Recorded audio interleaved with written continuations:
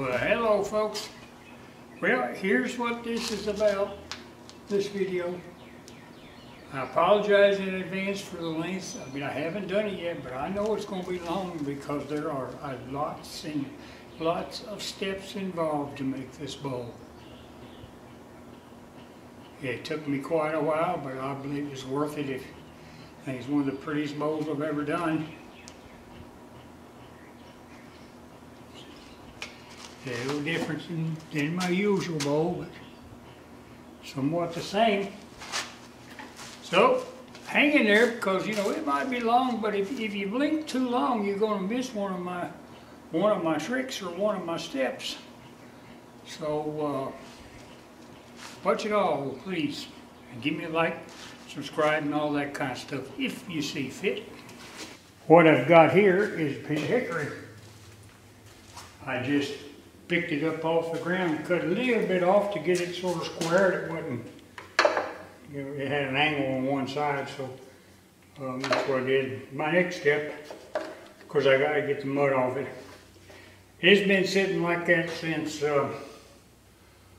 I'm going to say last fall sometime, on the ground, which means it's super wet. And that's what I want for this project. I want a really wet piece of wood. Now the project will be a little different, and I'm not even sure it's going to work out, but what I've got here in this old coffee can is dried hickory nuts, and I got a ton more of them out there. I don't even ever remember picking them up, but what I've got to do somehow, either drill 2 holes or use that little bitty bandsaw and cut me a slice in these because, you know, they're hollow inside, and I'm going to put them in epoxy. So if I don't have some way for the epoxy to get in there, when I start turning, I'll have big old voids. So I've got to try to do that. And this is muddy, and this I'm going to take the bark off and put a faceplate on it and put it on the weight and turn it down to fit in here. And this will be my plug, but now I'm going to take and cut some grooves in it and glue my nuts in. Like, you know, in different places. Well, wait a minute, I'm going to cut the groove, but I'm not going to glue my nuts in. I'm going to cut the grooves, and then I'm going to put it in the dehydrator. As hot as it'll go, maybe not as hot as it'll go, because I don't know how hot it'll go, but I'm going to put it in at a pretty hot temperature for lots of hours, at least, you know, at least overnight, because I want it to crack. 3, go that way a little bit. Okay. All right, I got it on here. I put on my leather welding jacket, as you can see, just in case some of that bark flies off the leather, to provide a little bit more protection. The bark is on there pretty good, but I fully expect it to fly off. So I'm not going to turn real fast to begin with, just to try to get that bark off. And I'll sort of stand back over here a little bit more. And I'm about as covered up as I can be. So it don't get done by itself, does it? I've already spun it up. It's out of balance. This big old lace is almost, I think, somewhere between 800 and 900 pounds. Plus it's bolted to the concrete, so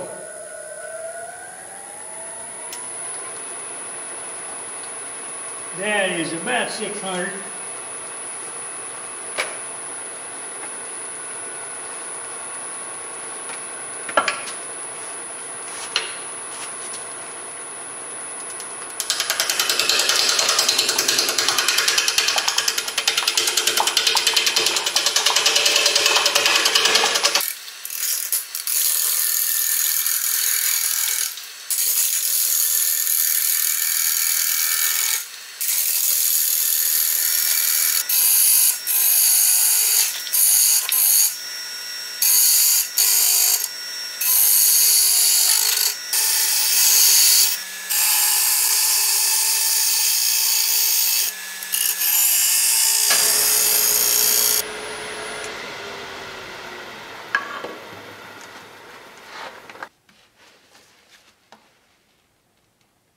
26 right there.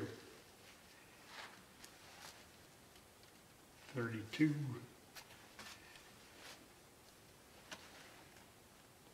50. So you get back down in there, it's just a lot more. 49.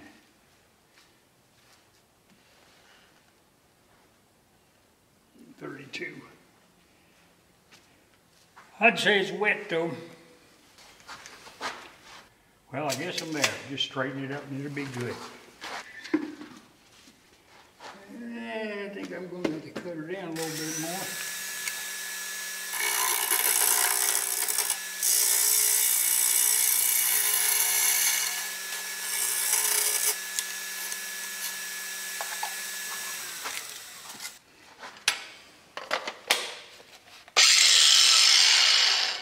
Whew.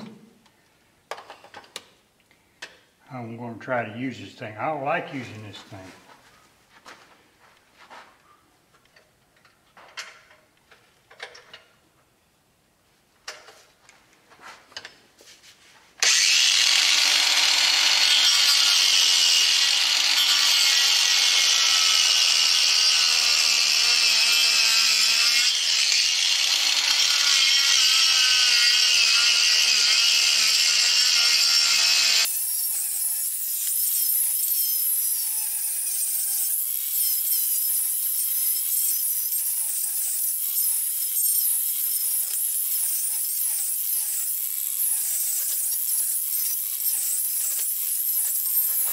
All right, I got them all cut out. Wasn't really no fun. I may not do that again for a while. Anyway, this is how the walnuts are going to lay in there. I've got to figure out, I got to put, either drill 2 holes in each one, you know, for, air to get out and resin to push in, which might be the easiest way. I ain't real sure. It might be easiest just to, put them under a drill press and with a pair of pliers and go bzz, bzz. That'd probably be the easiest way using a brad point. Just 1 hole on each side. Here's what I decided to do. It's got me a pair of pliers and a little brad point right there.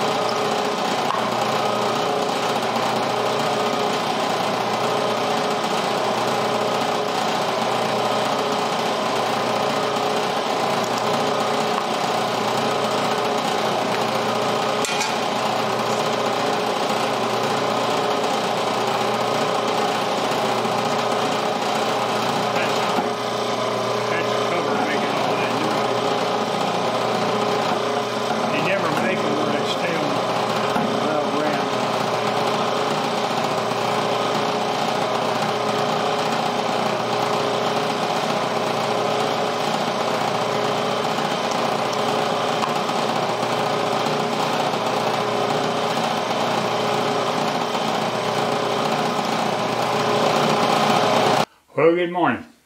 Well, here's the unveiling. It's been in my dehydrator for 16.5 hours at 265 degrees.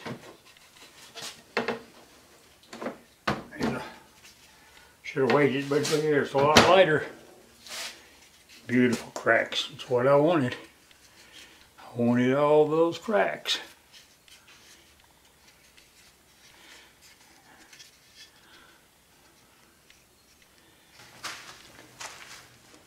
I'm going to put the faceplate back on. First thing I'm going to do, I'm going to put a piece of wax paper under. And of course, you know that's just to keep the faceplate clean down here. But what I'll do is I'm going to bring it up here like this and tape it real good when I put it in the vacuum chamber. because I plan on filling my epoxy up to here, because I know I'm going to lose a lot. All these cracks plus all those holes. So first thing I'm going to do is I'm going to go ahead and finish putting this back on.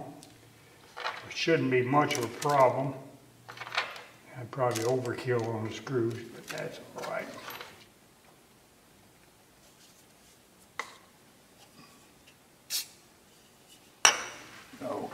Okay, I'm ready to take this off, which is one thing I thought about that you do not want to forget. You need to coat your inside or whatever you're going to use for a mold with a mold release. And I use silicone spray, and I just soak me a paper towel down with it, and I wipe it in here real good all over the place. I have found over the years that this works as good or better than anything you can buy that's called mold release. All right, I'm all set up in here. Things are a little different this time.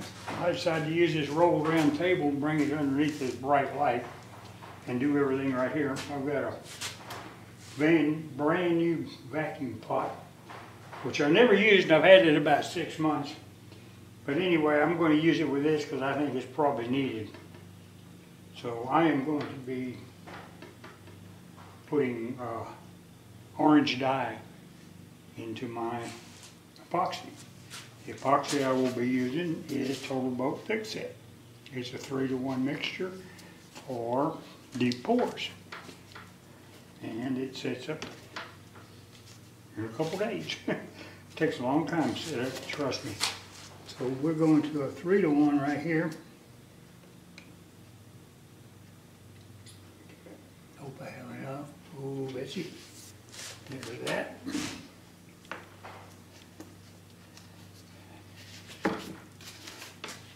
And this will be the hardener.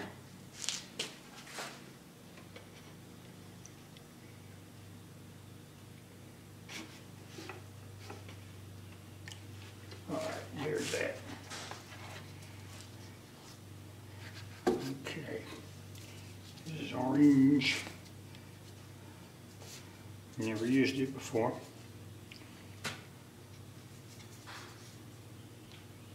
We'll see what it does. And I'm going to put just a little bit of copper in it.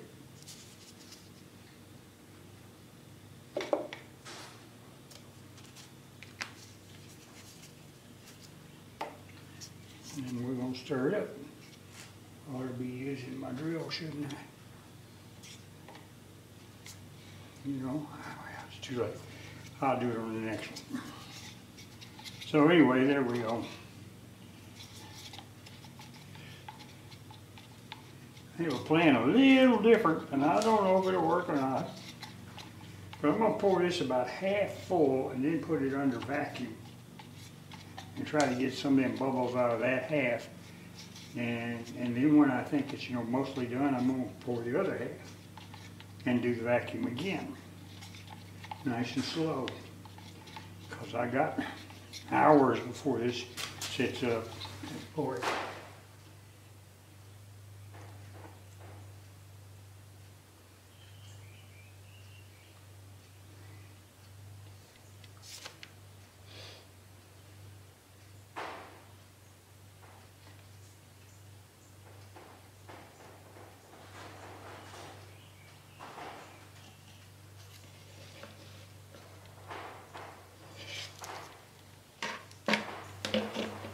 So let's see what this thing does. Also took and I coated the whole inside of this with silicone, just in case. There you go.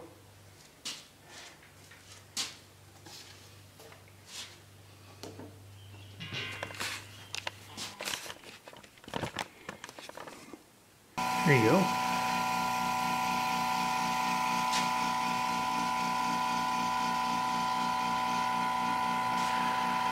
Well, I got out of pressure pot this morning, and it's surprisingly hard. It must be the weather. I already poked and cut it loose. All I did was take a screwdriver and make the place right there and get about 2 or 3 puffs of air. There it is. That's the first time it's been out now. You see what the silicone does? Look at that.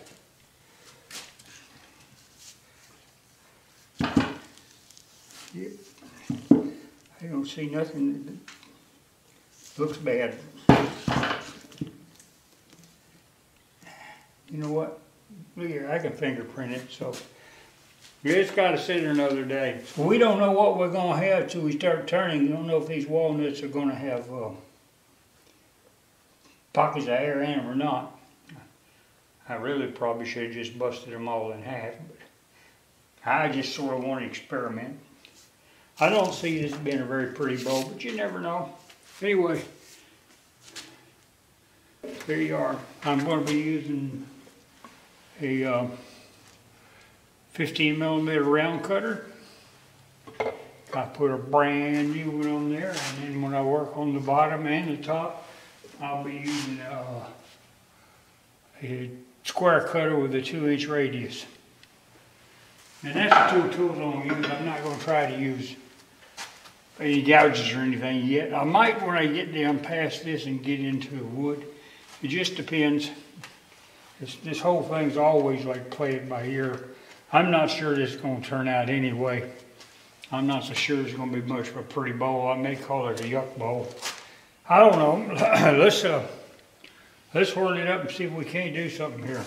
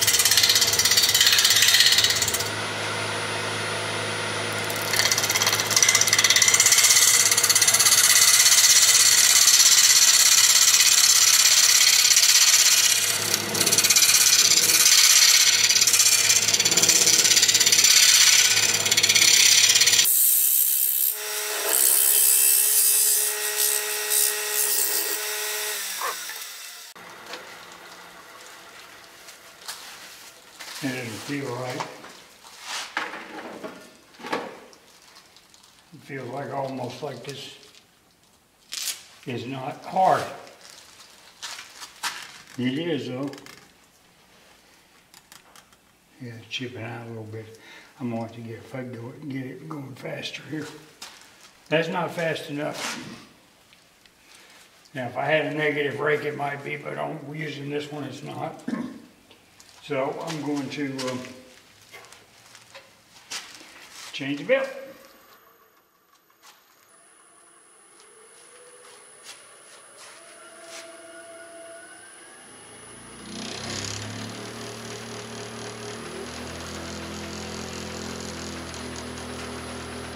That's 2,500.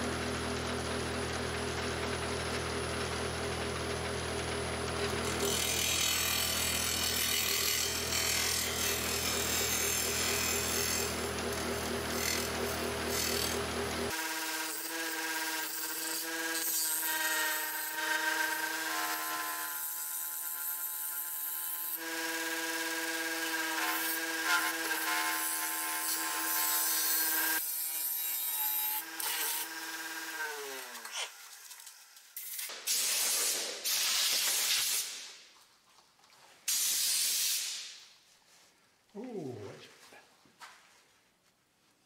those turned out pretty, didn't they? Look at that wood.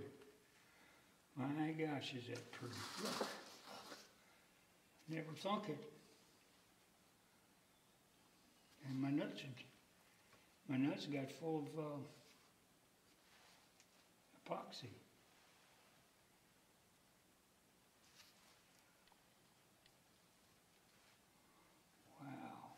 So pretty.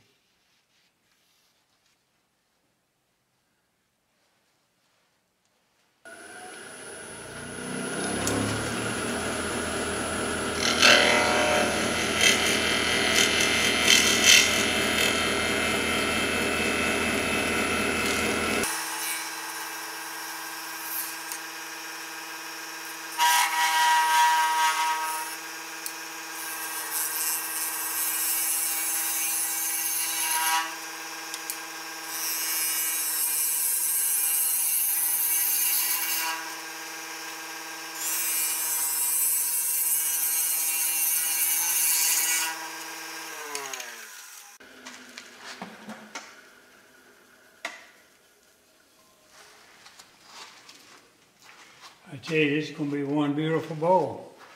I had no idea to do that, but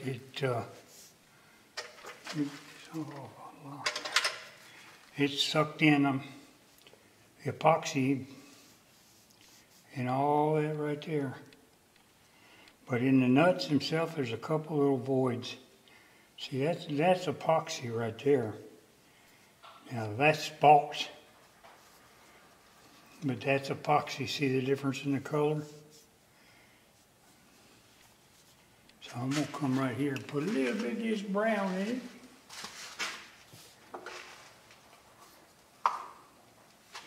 This is Star Bond, medium thick brown.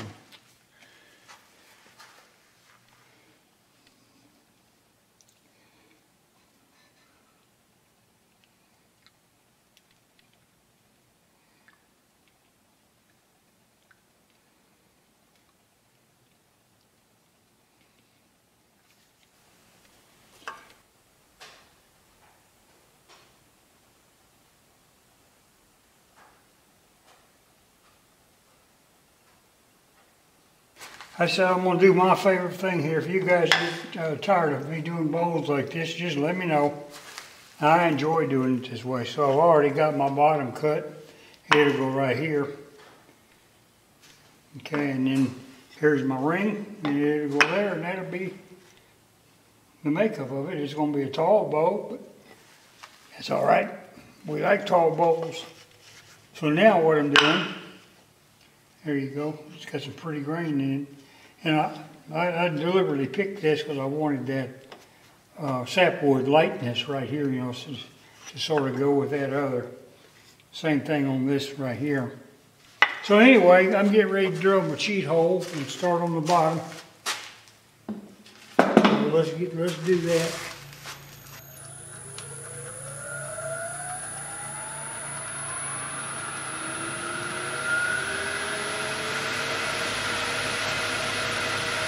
(1002).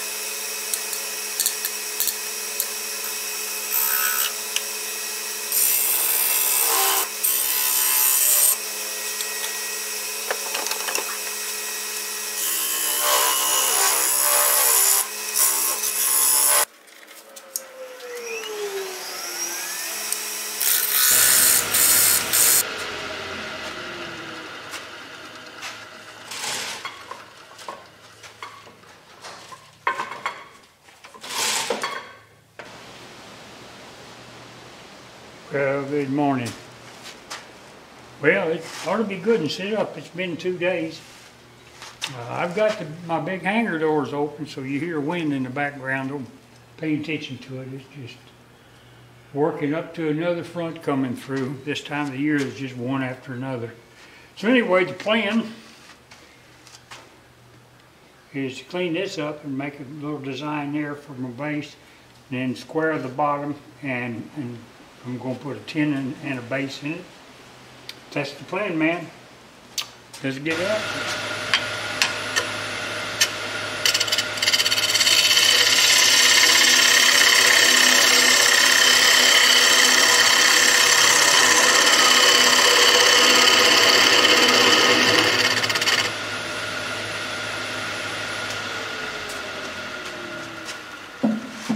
That'll work.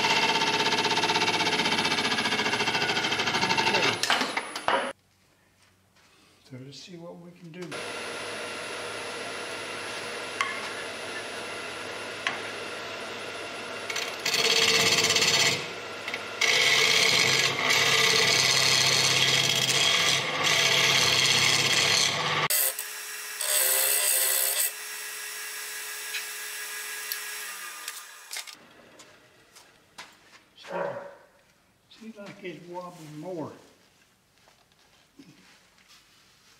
than it was. I guess it's all right. It seemed like it was wobbling more. I didn't like that. Okay.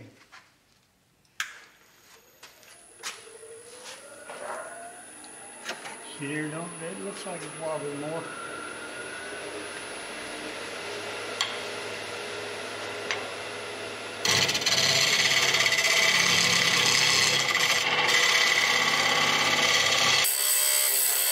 Now, I wanted to show you this setup real fast. This small cold draws here. See, I just put it in there like that. And then what I've got is got an adapter. And this will go in the tailstock. Of course, it's not for spinning. It's just for aligning when I glue it together.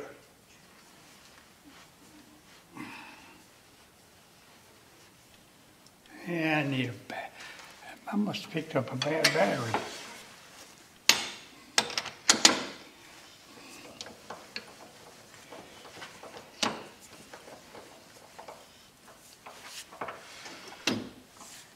There you go. That's how it works right there.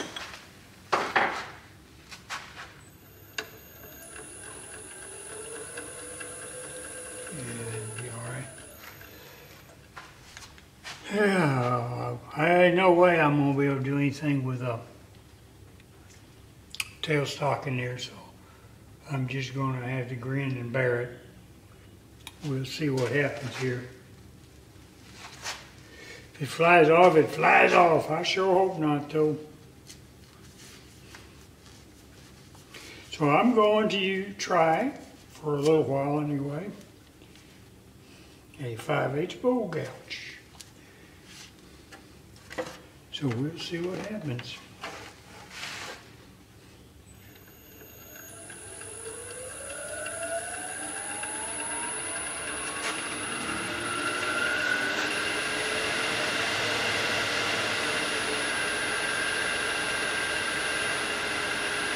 I'm gonna try around 800. A lot of wobbling going on here.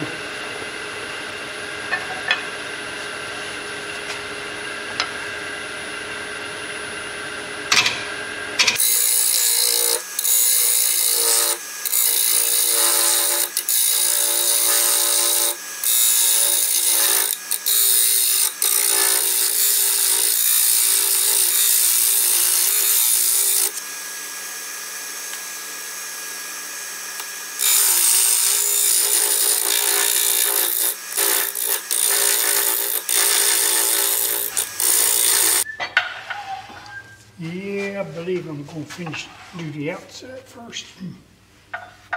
Get rid of that as much wobble as I can. Back with it.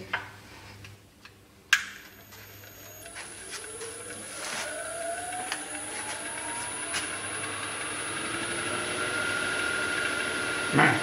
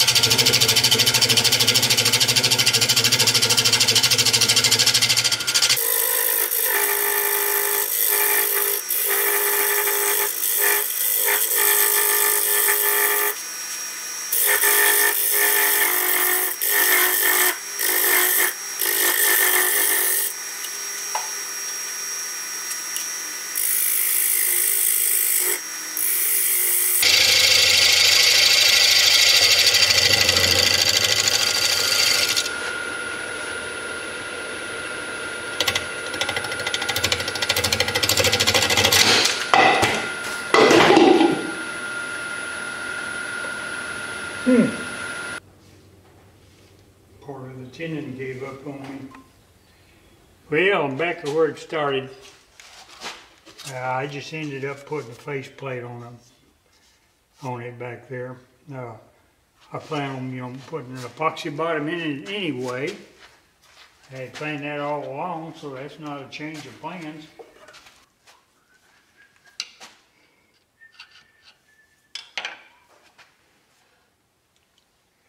Well, you may be wondering what I'm doing now. I am going to cut me a groove right here and pour the epoxy in it.